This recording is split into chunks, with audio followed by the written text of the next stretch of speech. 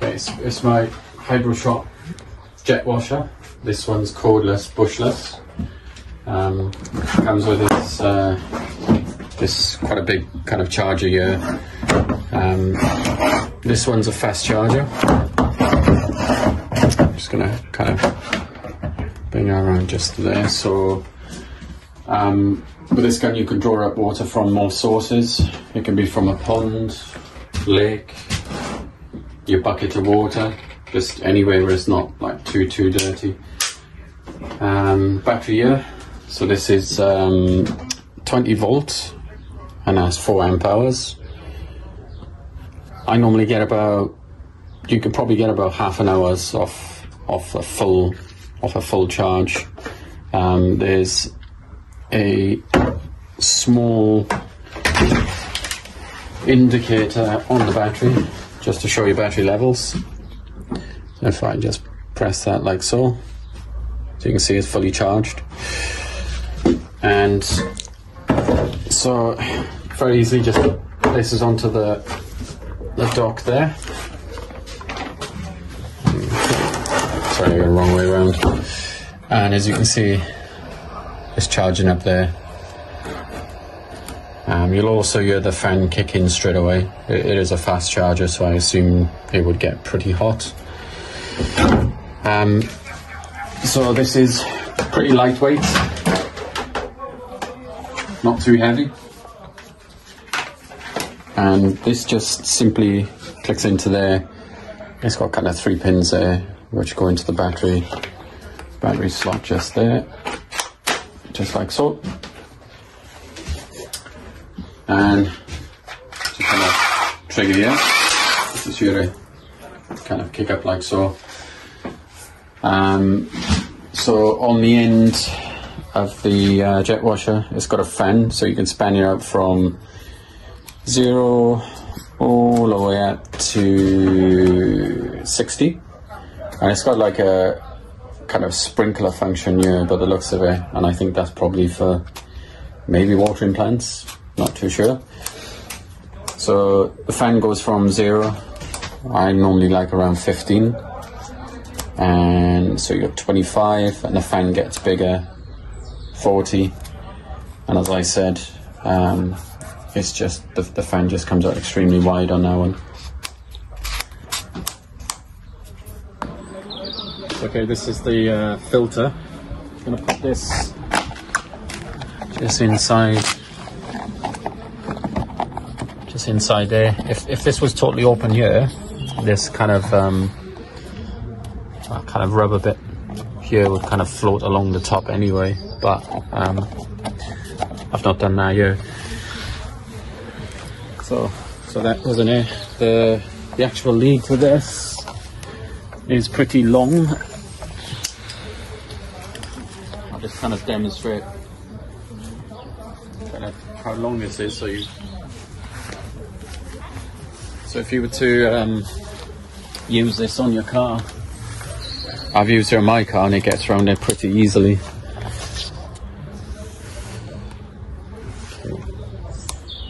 So I'll start down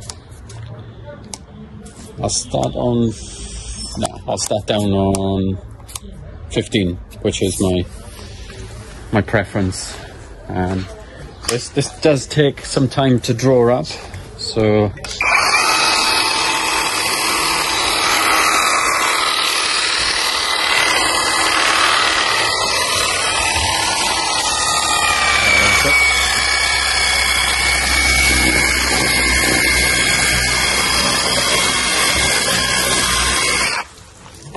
okay, so we're going to put up to 25, so this opens up the fan a little bit wider.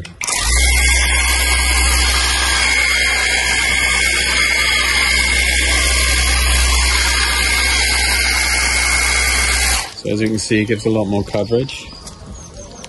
This is 40.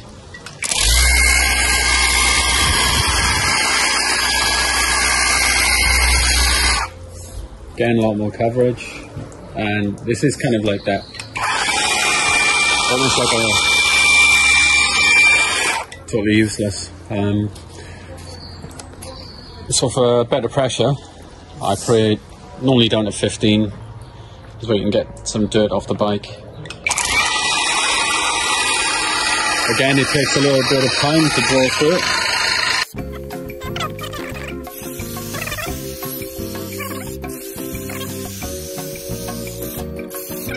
Here, so when I'm cleaning away, okay, it's pretty well there. But when I press this button here, the eco mode, you can see the PSI really reduces. So we're back.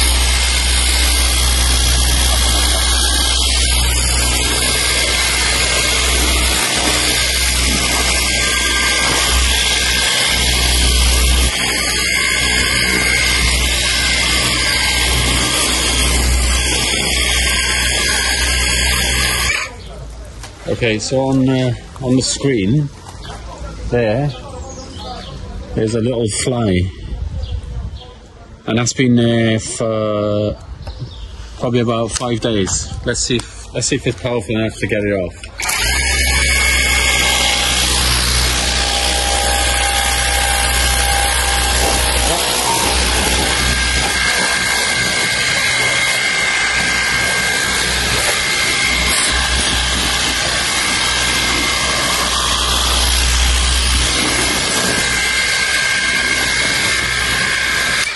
Going for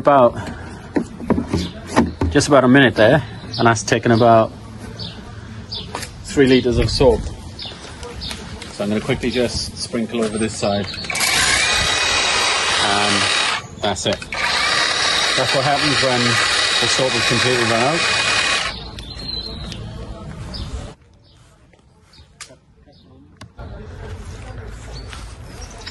Okay, so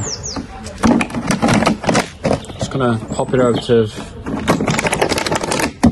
soap bucket. Hopefully I don't bother rinsing it off. Just chuck it straight on there.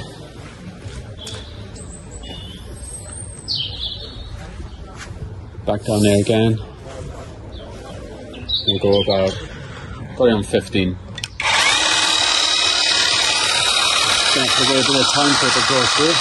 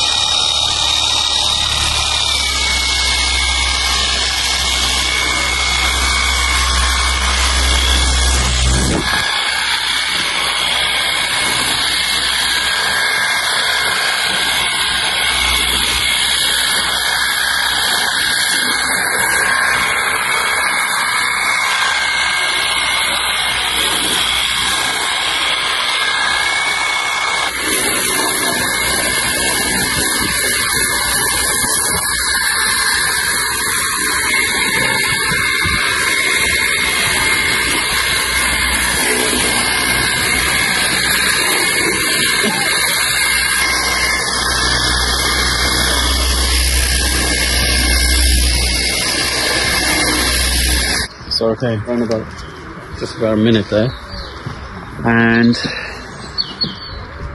we have that much left of water. So it's managed to clean everything off.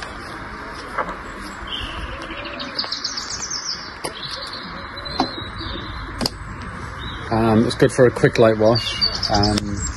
Probably wouldn't recommend this for bikes that have dirt that have been caked in it for over 4 or 5 days. I think for me, what I normally do with this, if I've come off a rainy bit of a dirty day, either I'll do it on the same day, or I'll probably do it the next day, just to get the just to clean off the dirt.